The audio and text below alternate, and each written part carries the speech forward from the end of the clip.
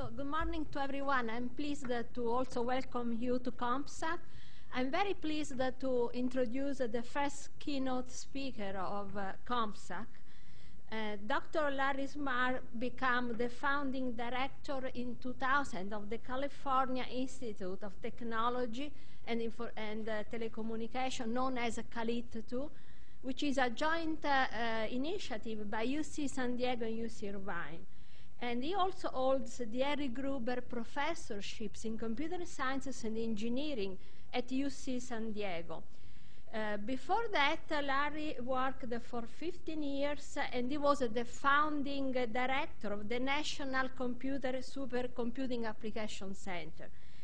And also, he has served our community in many different ways. Some notable achievement and service have been to be part of the PTAC, which is the Presidential Information Technology Advisory Committee for President Clinton. Larry is also a member of the National Academy of Engineering, as well as a fellow of the American Physical Society and the Artificial Intelligence Society. Also, he received the IEEE Computer Society CANAI Award in 2006 for his research on distributed systems. Last, I would like to mention that he has really contributed to many important technology.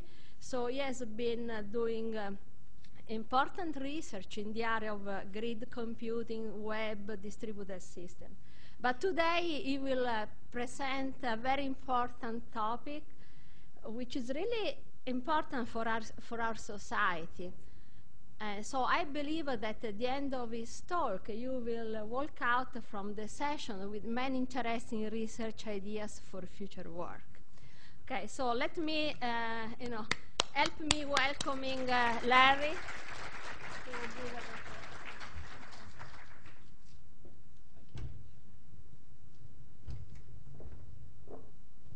Well, I'm pleased to be here. In addition to computer science, I've actually worked for a number of decades with your Sciences Committee and community, including NASA and the National Research Council. And that's been useful background for where we're going today. You've all heard about the problems we've got with climate change, but I suspect that most of you don't actually follow the latest scientific papers on the global climate disruption that we're entering into, and haven't thought that much about the role our community and information communication technologies has relative to this crisis. And so I've been trying to pull together sort of a tutorial, if you like, on what the problem is and how our community can be a major help in slowing down the rate of emissions.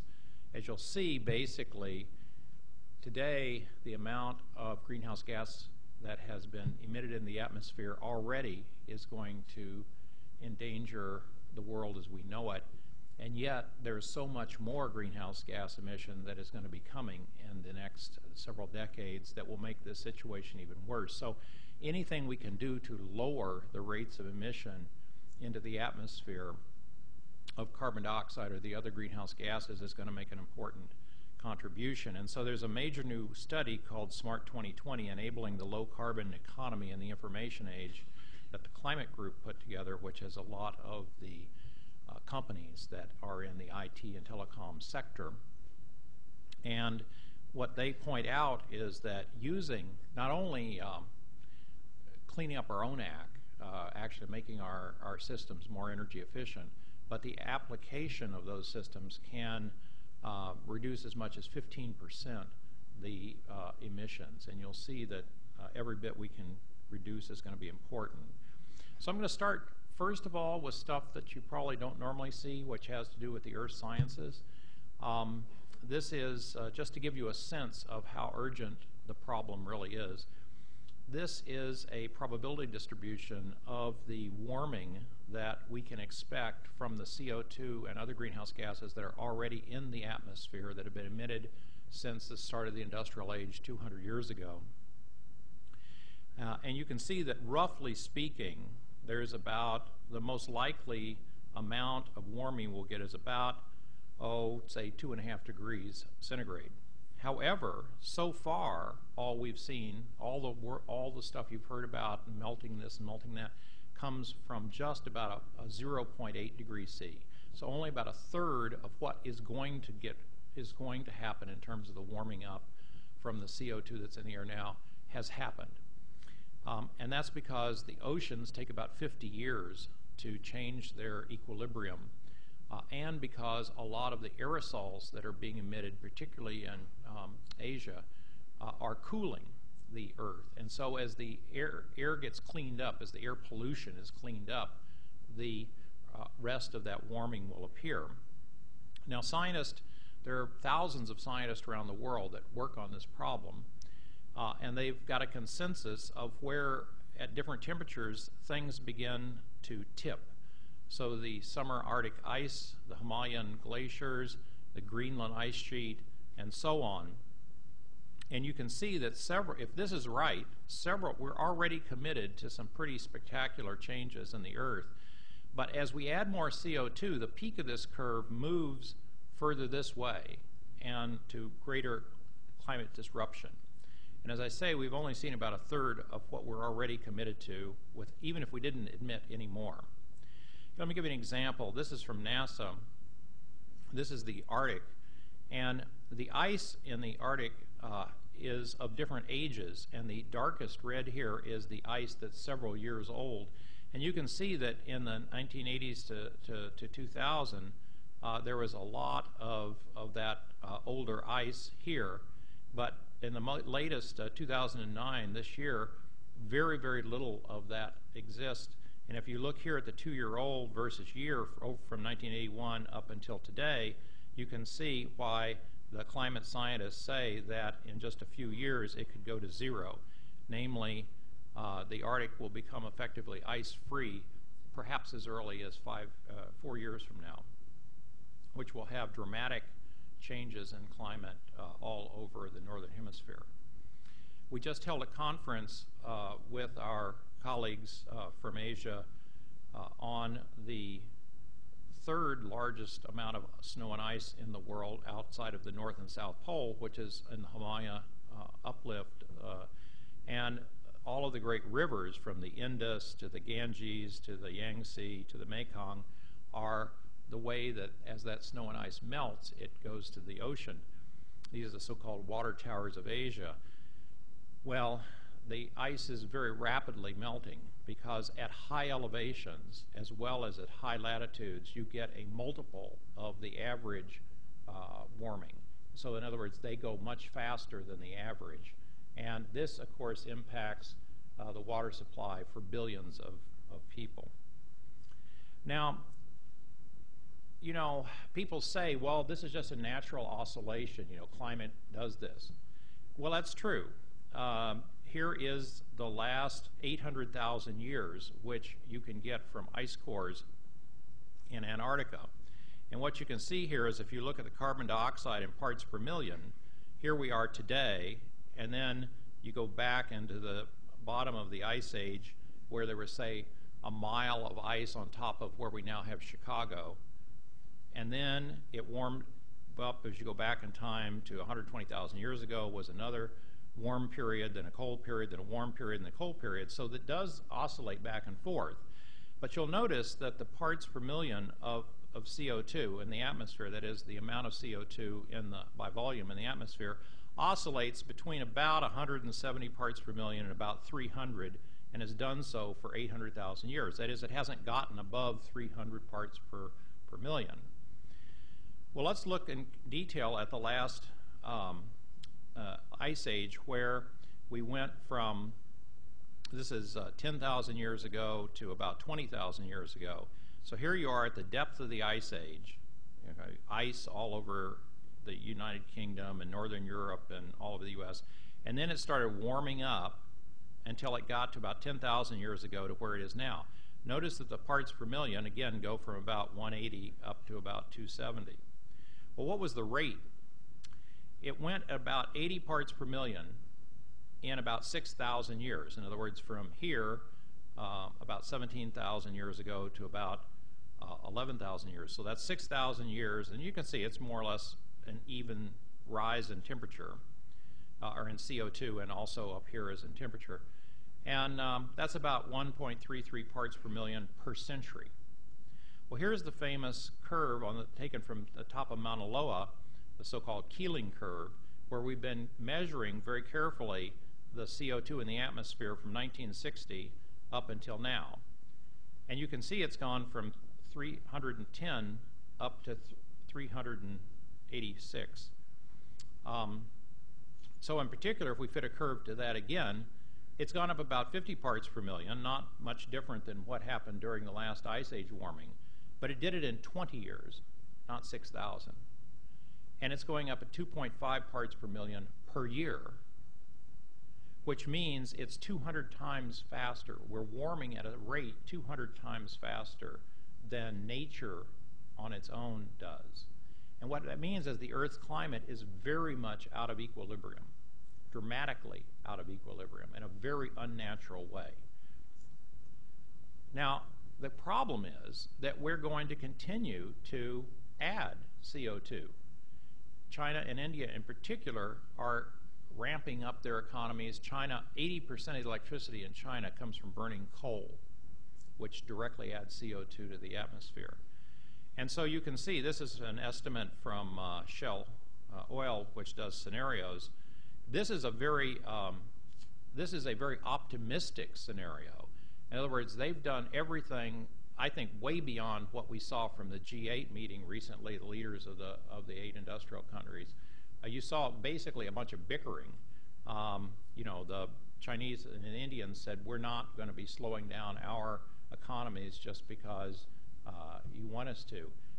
So we're still at the bickering stage. You know, we're not at the committed action stage yet. And so even if something as optimistic as this happens, the estimated CO2 will be 550 parts per million. Well, scientists have recently, this is a paper that just came out in June of this year, so this is last month in Science, and they've been able, here's the ice cores that you saw before, back to 800,000 years, but using plankton, you can now take it back over 2 million years. And you can see, again, the oscillation in our atmosphere was from about 180 to about 300. Here we are today, and here's where we will be by 2100 if the Shell projection is correct. So we are going to be way, way, way away from anything that this Earth has known for the last 2 million years. I'll remind you, 2 million years ago, Australopithecus was the most advanced species of human on Earth. You know, Homo erectus was just coming up. Homo sapiens was a long way in the future.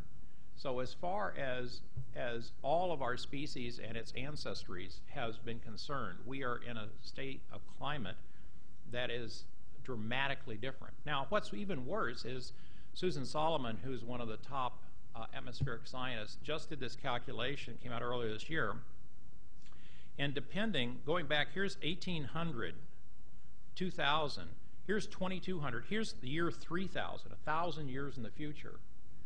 And if this is the CO2 rise, what you just saw, going up to, you know, say 550 we talked about, CO2 takes a very long time to get out of the atmosphere, and so here's the warming, and so basically 1,000 years from now, the temperature will be basically more or less what we drive it up to in the next few decades. So what we do in the next few decades will determine the state of this planet's climate for the next 1,000 years. That's a serious problem. So, as Tom Friedman's book, if you want to learn more about this, particularly the international dimensions of it, I really recommend this book to you. But he concludes trying to deal with this will be the biggest peacetime project that humans have ever undertaken. So think of like World War II, but peaceful. That's the kind of scale of action that's going to be required. So what can we do about it in our field?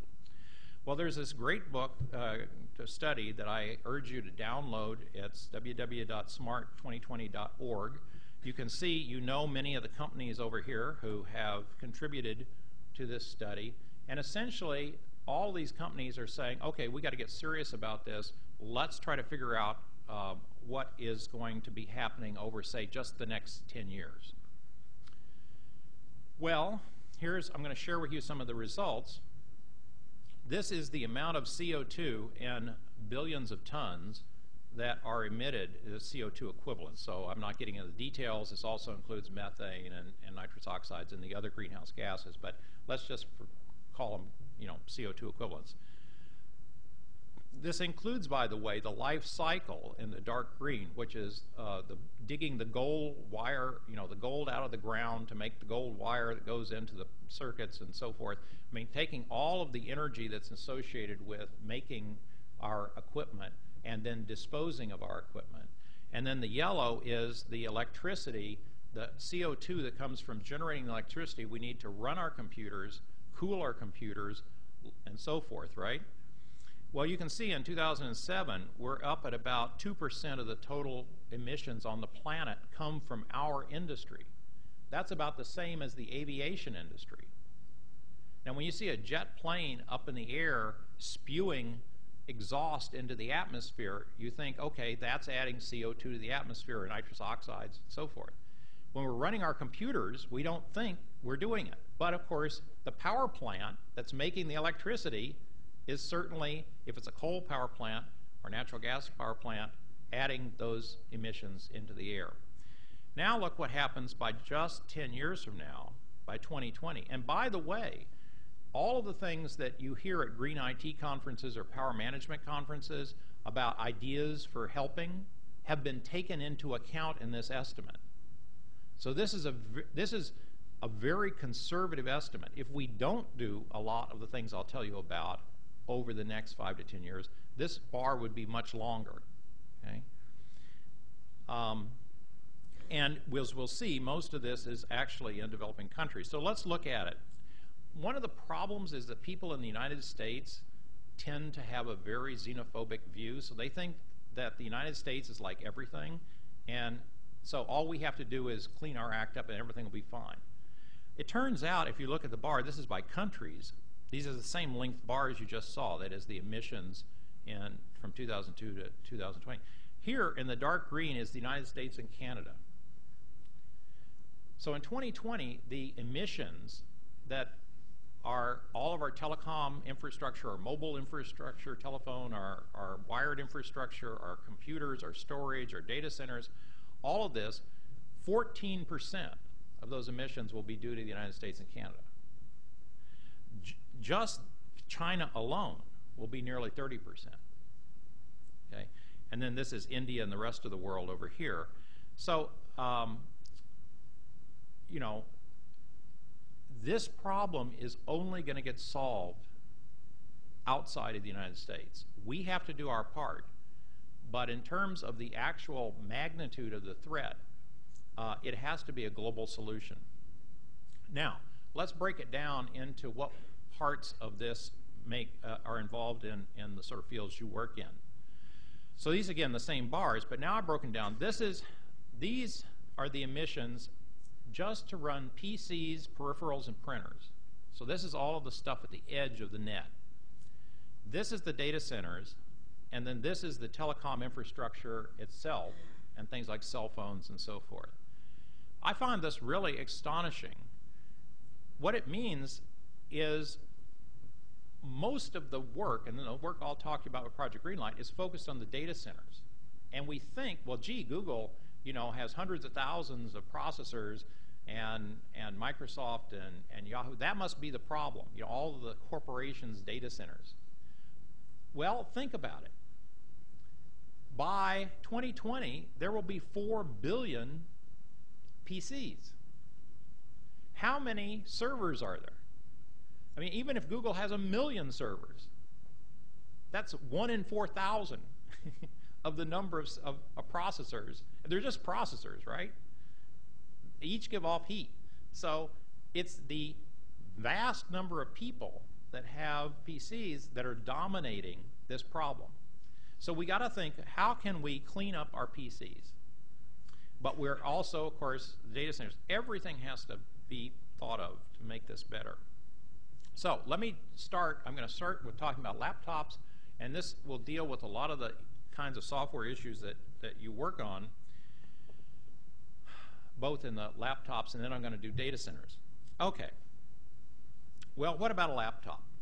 The thing is, you can't do this just component by component. You've got to think of this at a system architecture level, and an integration of the hardware architecture with the software architecture, and, by the way, with the applications themselves.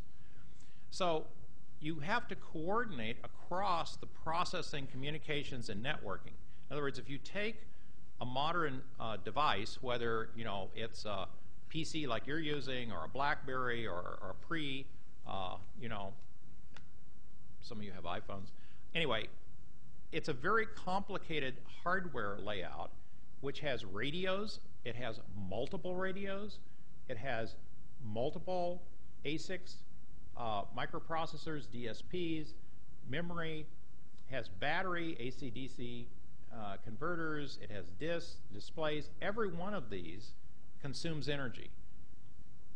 But there's a wide variation between when that component is asleep and when it's active, 6 to 10 times. And the radios are even bigger. And remember, everything we have now is what I call a smart radio.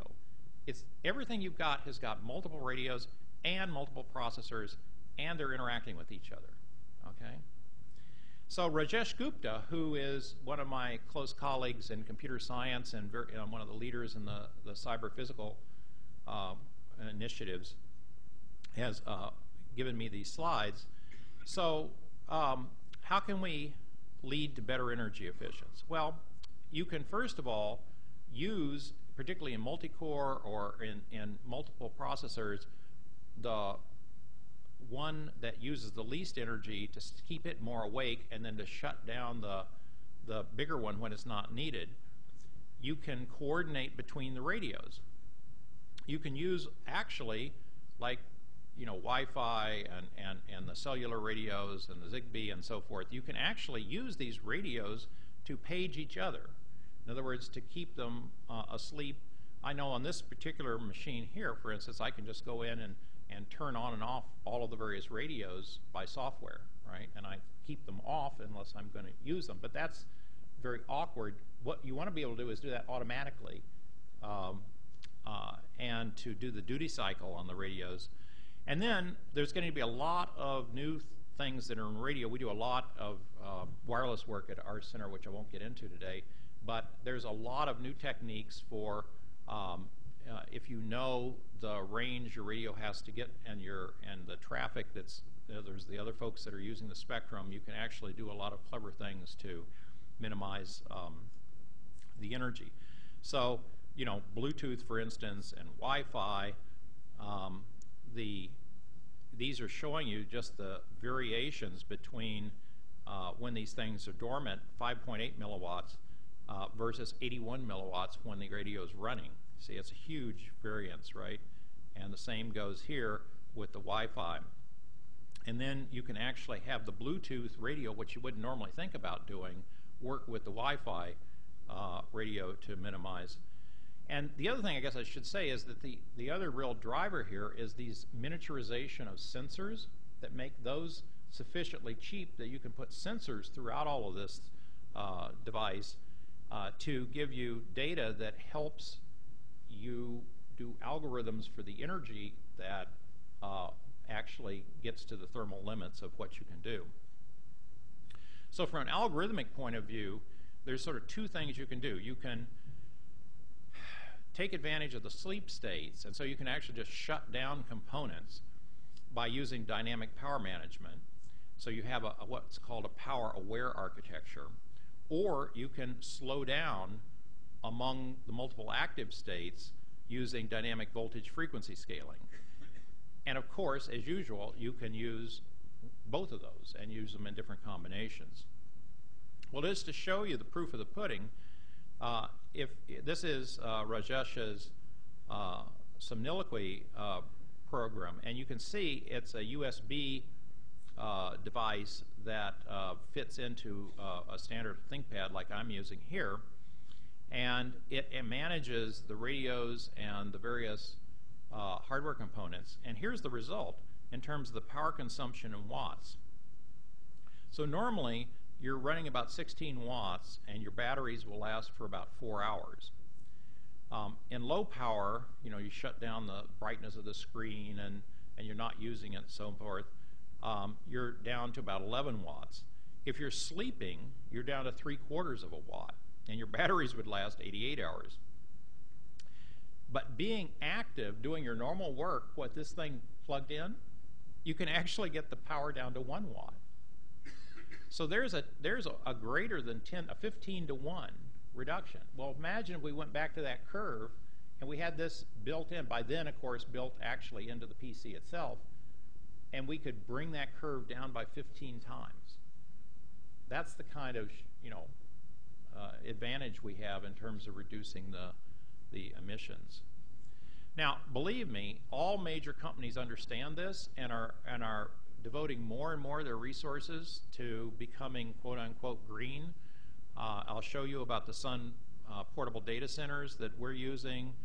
Google obviously has all kinds of green initiatives, so does Microsoft, IBM, Intel, and I just picked these off the web just to sort of show you. I could have another 10 slides of nothing but articles on how industry is doing it. So they've been convinced, and they're driving as hard as, so they would love to have innovations from all of you. I mean, every major company is desperate for new ideas, and so this is why I'm hoping that you'll go away thinking about, in addition to the normal optimization constraints you put on your software, what about energy? Now, the data centers, oddly enough, have really begun to understand this. Here is the power curve in kilowatts per year for US data centers. And you can see the curve we were on was just going to go up and up and up and up. But this is the Environmental Protection Agency historical trends here. But there's been big studies by the EPA and in this case the Silicon Valley Leadership Group, which has a great report on this, and using best practices. So for instance, instead of cooling the whole room to take the heat away from a few processors, what if you just put the cooling on the processors? See that you use much less electricity to cool that way, and you get the same result. And so that's one of the big advantages. So one way to do that is, instead of having a big room, you take an international cargo container, which Sun Microsystems has done with their modular data centers. You can put, say, 7 racks, but it's got liquid cooling going through the racks. It has all kinds of sensors for the temperature and the electricity utilization all the way through. It has active management of the disk and CPUs, putting the disk, stopping them when they're not being used, spinning them up quickly, and so forth. So the National Science Foundation gave us a grant of $2 million to do what we call the project, the GreenLight project. And so we've set up 2 of these now, and we are involved in doing a lot of tests. Now, here's the way I think about it, because I'm an application scientist originally. The data center folks are all worried about the mechanics of this stuff, and that's very good. But if you're an end user from, say, metagenomics, or you're doing some sort of calculation in digital media, you have an application and you want to run it remotely on this. Well, your application has multiple ways algorithmically that it can go from the statement of the problem to what you're going to actually program. So you can choose this algorithm, this algorithm, this algorithm. You can invert the matrix this way, you can invert the matrix that way. Each of those have a different energy profile, and you can run those on different computer architectures. You can run it on a multi-core, you could run it on a GPU, graphics processing unit, you could run it on an FPGA, okay? So all of these, it's like a decision tree, and all of those different choices end up with probably a different turnaround time, but also a different amount of energy usage. And so that's what we're set up to measure and then publish in an open fashion the results on the web. So we have a service-oriented architecture.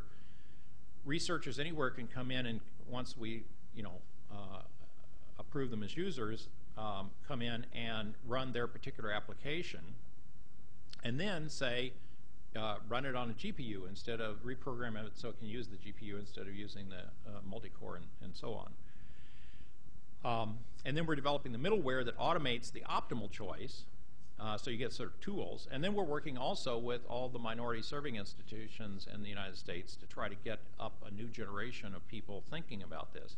You can see that Intel, NVIDIA, Convey, Arista, and Koei, and so forth, they're all partners with us on this. These are the two boxes, and this is the inside. You can pull out these things. So then we got a bunch of our computer science faculty to begin to do research projects on this, and using different kinds of computer architectures, different kinds of software architectures.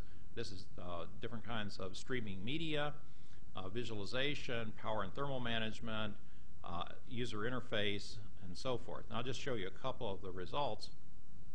Virtualization is obviously a big part of it, because you want to, if you think of one of our campuses and we've got all of these different clusters scattered around. Most of them aren't being used, but say 10 or 20% of the time.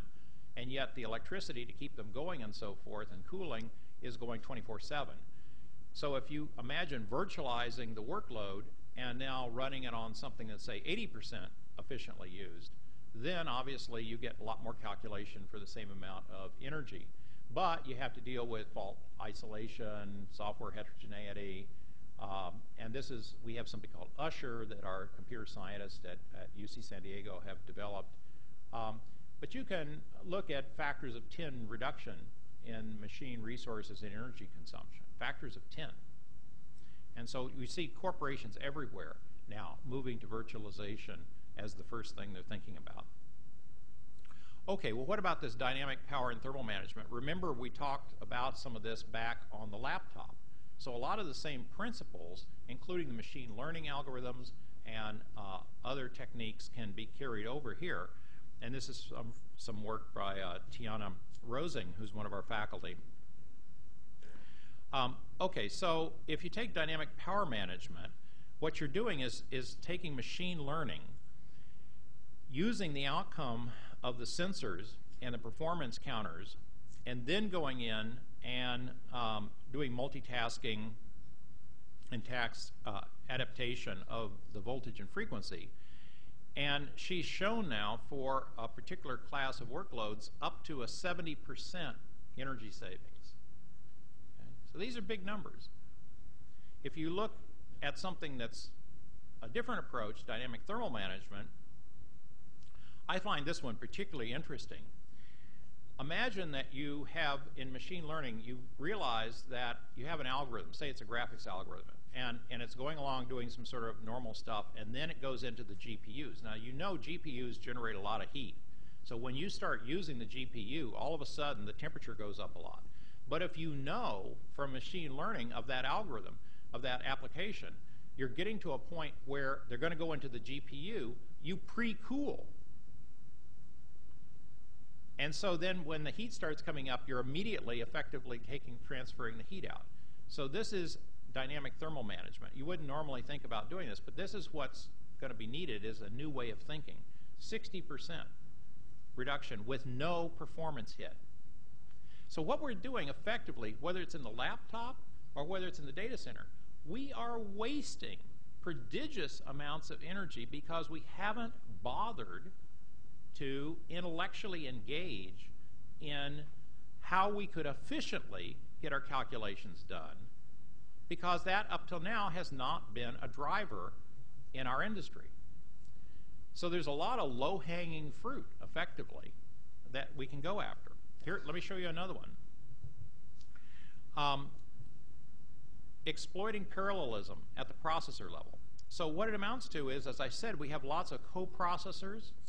And so in particular, one of the things you can do is take the compute-intensive piece of the calculation and put that on a coprocessor that's optimized for that task, and then keep the general work going on and the, say, multi-core.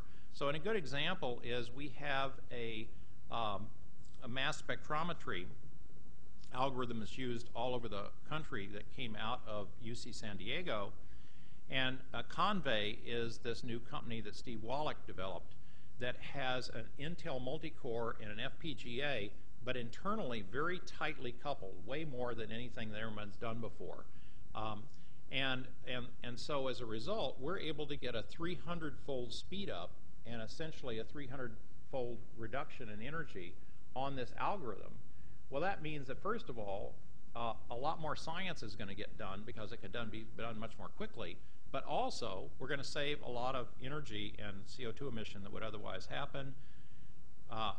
We have a lot of vendors coming to us, like Quadrix, for instance, designing new 10 gig aggregators that are much greener, 20 to 80% less power.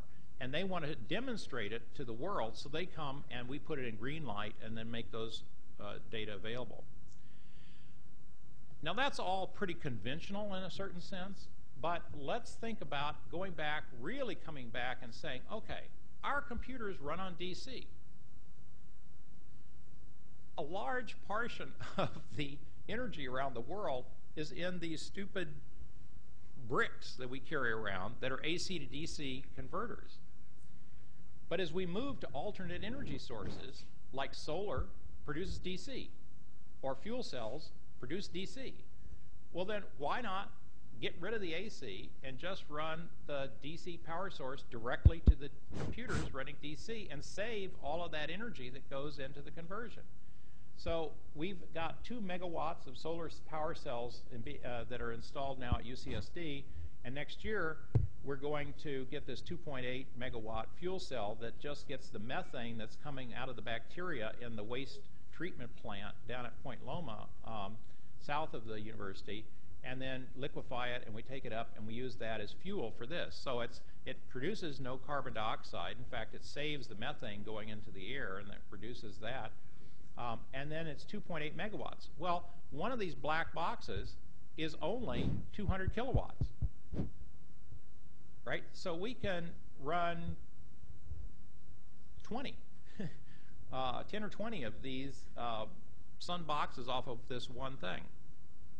So we're working with Lawrence Berkeley Lab and Sun, and we're putting in a proposal right now to essentially go DC to DC and continue on top of that all the work I just told you about of using the sensors to shut down or sleep the computers, using virtualization and so forth. So each of these, if you like, is an experiment. It's to see, could we do it? Now, whether it's actually economically practical, whether companies are going to start doing this or not, remains to be seen. But for us in academia, our job is to show the way, is to actually investigate the possibilities and then make that available.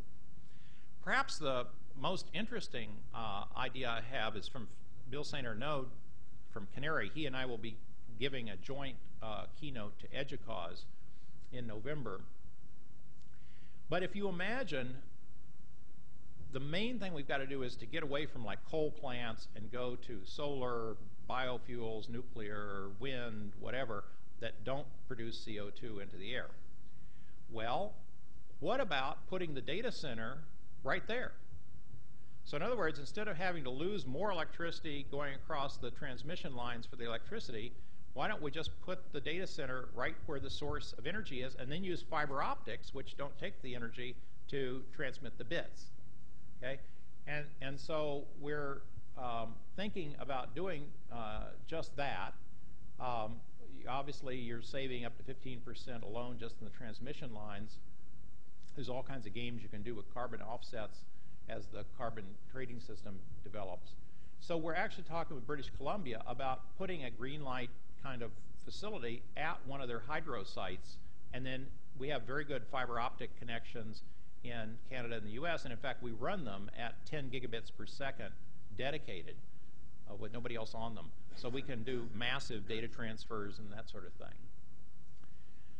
Now, I'm not going to have time to take you into this part of the equation, which is, okay, everything I've talked to you about is just taking that 2 or 3% a year that we represent as ICT and making that smaller.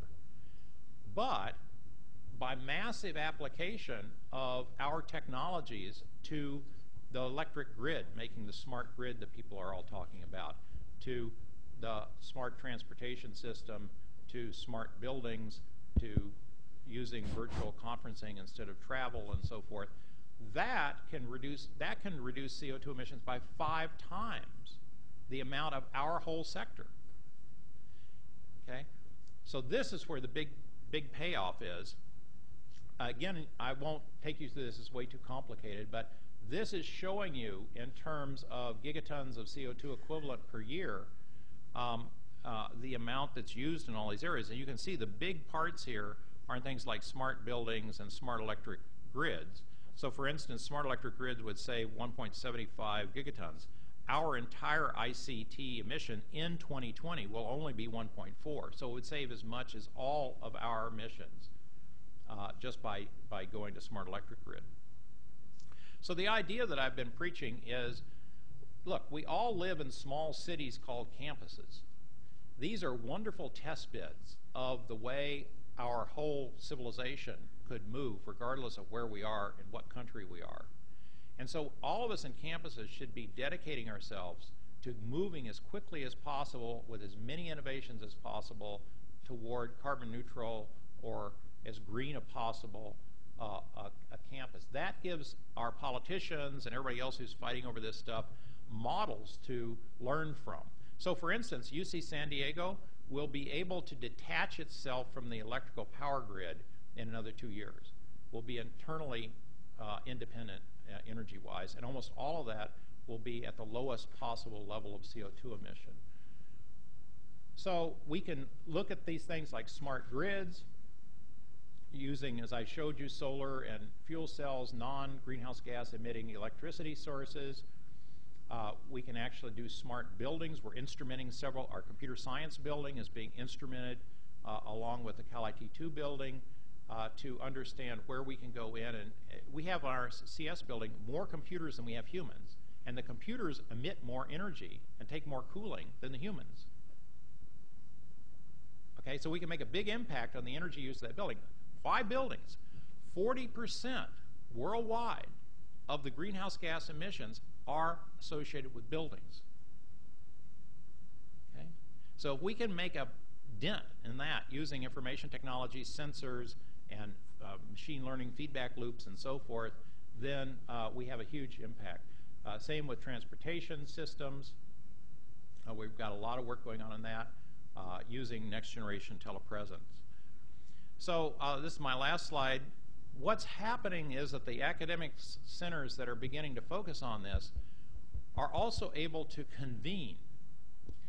We can convene meetings. In this case, the meeting that we just held in January was the first time the California Public Utility Commission had actually co-hosted a conference with UC San Diego. And in that, we were able to get the top energy person from Google. We were able to get top people from Hewlett-Packard and Intel and so forth to come together and spend 2 days talking through these issues, understanding how the universities can be first movers, can really be the people examining the innovations that are going to be effectively transferred to the market and then applied in the mass. And a lot of these conversations don't take place otherwise. These people live in separate worlds. And you can bring them together, and once you do, everybody understands they have a common cause, and they would like to work together. And so this is one of the reasons I think the universities are so important. But as you go away from this conference and you keep thinking about the services, architectures that you're writing, the applications you're writing, the computers you're designing, think about including energy as your primary constraint. And it will give you a very different set of answers, which will be quite innovative and therefore very interesting to everybody. Thank you.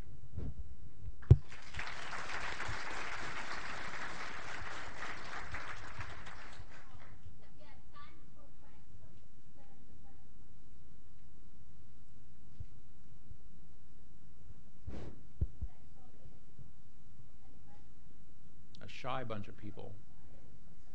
Good. Start, and then you're next. Go ahead. Yes, they are. And in fact, the question is, did I include, well, I didn't. Did the 2020 report include? Yes. The game consoles worldwide use as much electricity as the city of San Diego. That's a lot. Yes, sir. I had a comment about the, you said that to cool the processor inside of a server had the same effect as cooling all of the heat that was generated. And actually, that's a little bit of a mistake, I think, because a processor takes maybe 100 watts, 130 watts, right, and a server is almost 1,000 watts. So when you sure, look at all the memory, the disks, the Ethernet connections, it really adds up. And it's almost like your analogy about U.S. and Canada is only 14% of the power. Right. It's the same kind of thing. Don't blame the processors. The memory is getting pretty intensive these days. No, it is. And as I say, particularly as we go to more mobile devices, the radios actually dwarf those. So, but the amazing thing is that even when you take that into account, that what he's saying is that the processors in a PC are much less energy intensive than servers. But in spite of that, the data centers still are only 18% of the total worldwide. But you're absolutely right about that point. Appreciate that. You compared the IT industry to the aviation industry. What about personal transportation? If we do everything right in IT, but we all continue to drive our own internal combustion cars to work every day, right?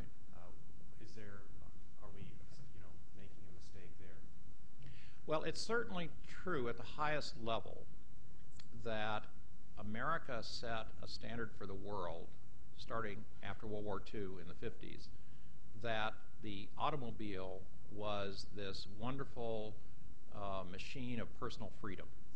And we redesigned our entire demographics of our society with suburbs, first suburbs, and then exurbs, and so now we all are in this crazy situation where the most productive people in the world are spending hours a day on the freeway just emitting greenhouse gas and getting nowhere. This is completely insane. This is wrong. And so we have to rethink this from the ground up. The trouble is, social transformations like that are going to take 50 years. Well, you saw where we're going to be in 50 years. We don't have 50 years. So somehow or other, we're going to have to make the changes a lot quicker. You know, the thing that drives me crazy is you see things like the G8, or even worse, our Congress, debating this cap and trade thing. And you have, of course, a bunch of folks who still are denying there's such a thing as global change, who, whatever. It's just quibbling as if it's healthcare or anything else, okay? This issue transcends in scale and scope any issue humans have ever dealt with at any time in history. And if you look at what this country was able to do in World War II, where we went from building a warship in a year to building one a day in less than a year, okay? That's what we need. And that sense of urgency isn't here yet. And that's why I'm including it in every talk I give, because we have got to get clear on this issue. We have very little time. Or another way of saying it is, every day that we procrastinate, the climate is going to be that much warmer for the next 1,000 years. And so how warm do you want it to get? The longer you wait, the warmer it gets. And then it'll stay that way. It's not just your problem, or your children's problem, or your grandchildren's problem, or your great-grandchildren's problem. It's 1,000 years. That's, we talk about market forces. That's just great. 1,000 years ago, there weren't markets. They got invented about 1,000 years ago at the end of the medieval period and the start of the Renaissance. That's how far back in time you have to go to sort of get an idea. Everything we know about markets basically have occurred in the last. The first university, and modern university, was 1,000 years ago. Okay? That's the kind of time scale we're talking about that we've committed, we, by our actions, are committing the world to. So, you know, all of us need to be at least including this as part of what we're doing professionally, and, for instance, worrying about energy as a part of our design of software and computers.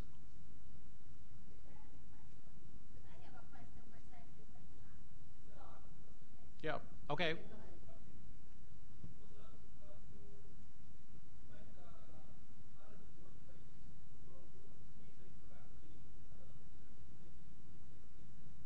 Right.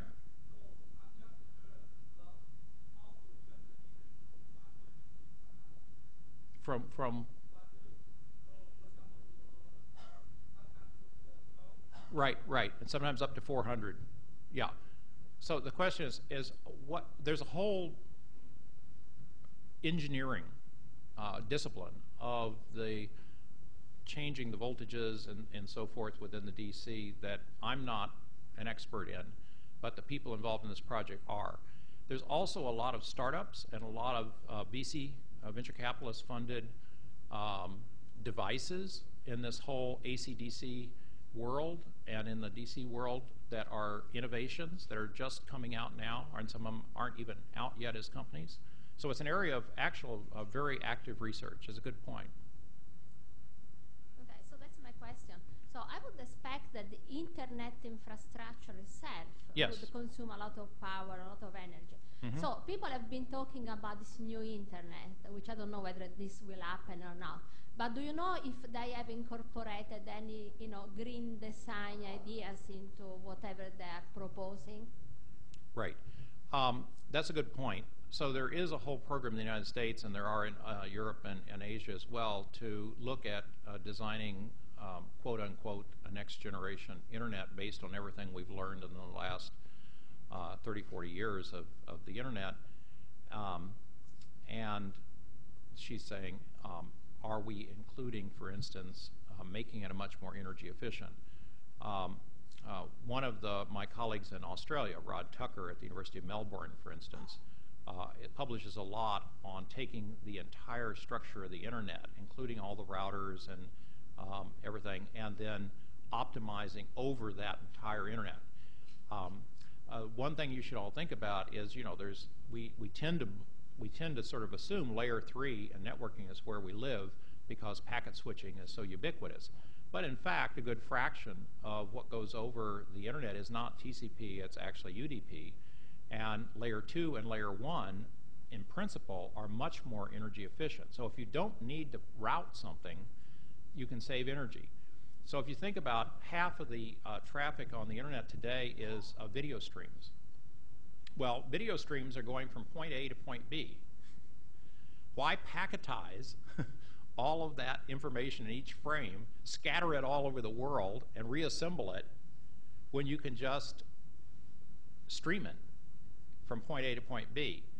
And so there's a lot of innovations in using layer 1 and layer 2 to be much more energy efficient for the internet as itself. And then there are other protocols and such that people are looking at that are, again, energy focused.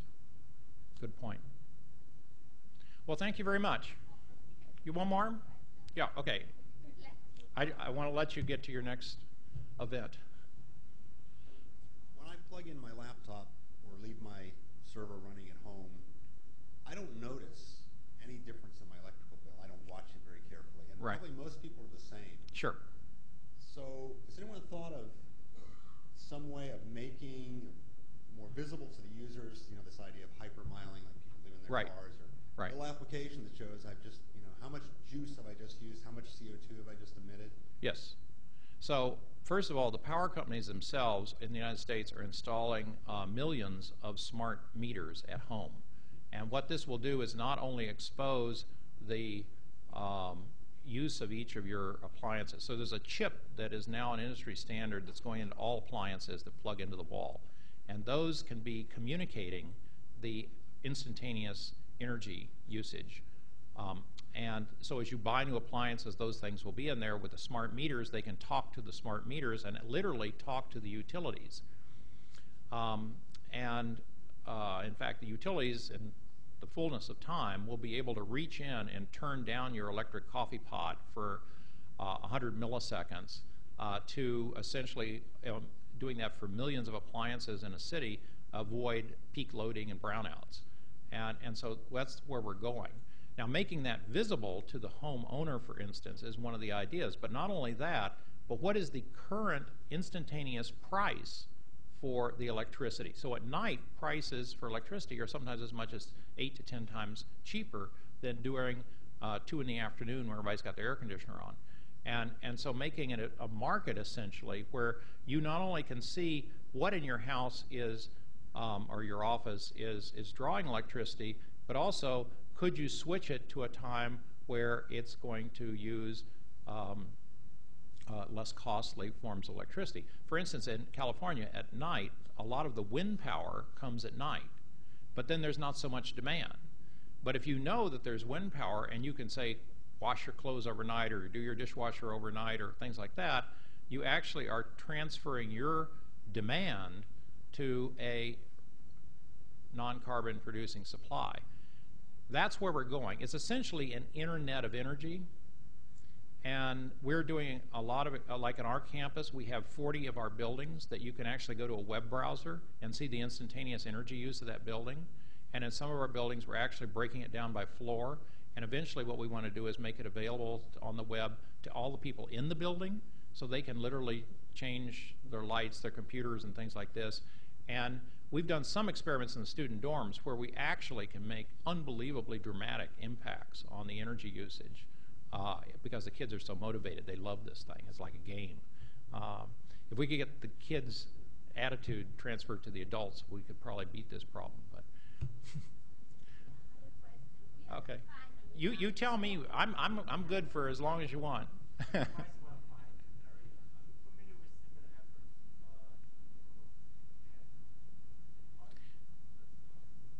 Yeah. Well, Shinji, where is he? Is here from NICT in Japan, is one of our major collaborators in Japan. And he has just told me that he's working on a similar project at GreenLight. Tom Defani, who's works at Cal IT 2 as the PI of GreenLight, was in Japan recently talking to a lot of the folks there. We work closely with colleagues in the UK and Netherlands, Czech Republic, Poland, Korea, Taiwan, Australia, all over. And there's actually getting to be a really good competition among folks internationally to come up with the very best ideas, but there's also a real sense of sharing and collaboration that's going on as well. And I think we're going to see more and more of that. That's quite encouraging. So, I have one last question, if there are no other questions. So, my question is the following. There is the tendency by people, by everyone, to produce a lot of data today. A lot of data. Mm-hmm. And to retain all of them, actually. Yes. You never throw away any piece of data. Right. So it is true that data centers will become more efficient, but we may end up with more data centers anyhow. So is there any projections on the number of data that humankind can produce, let's say, in 10 years or 20 years? Right. There was a project at Berkeley called How Much Data, which has now been transferred to UCSD, and there are a number of other projects like that that continue to do this. It's not just that we each are producing more data, but because of things like social networks, I think you have a panel this afternoon on social networks, there is a lot more sharing of that data, so sharing of pictures, sharing of videos, sharing of instant messaging, all this. So there's a great deal of horizontal amplification of the data flow as well. And then all of those flows need to be saved, right? Like our email all gets saved.